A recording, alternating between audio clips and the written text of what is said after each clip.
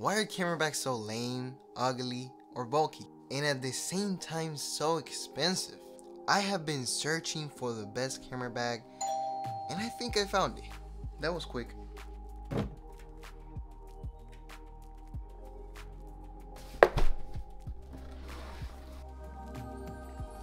This is one of the only camera bags that doesn't look like a camera bag. The Brevitē Jumper. With that said, this is one of the most versatile backpacks out there. This bag has many compartments. Like for example, you have a laptop compartment on the back.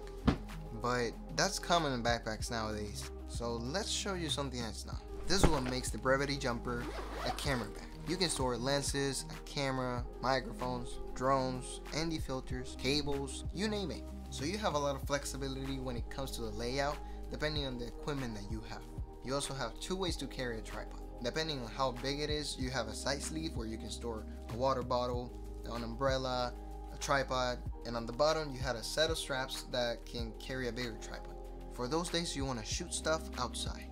And it is also water resistant, but if you want to make it optimal for rain, you can also buy a rain cover.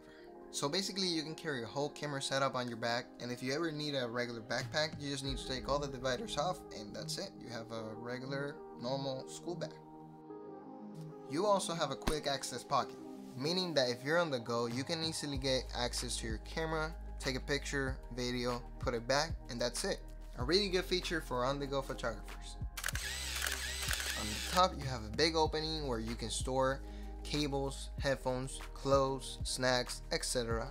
This bag also has features for it to be the perfect travel bag, believe it or not. It has a luggage strap so that you can use it for traveling too, so if you're ever on a business trip, you can carry all your equipment here. On the back there's a secret compartment for a phone, or if you're traveling you can put a passport there and keep it safe and separate from all your other stuff. This bag has a lot of features and in my opinion, it is worth it. The price is $135.99 for the regular size, or you can also buy the larger version that's $189.99, and it comes in a variety of colors to suit whoever's buying it.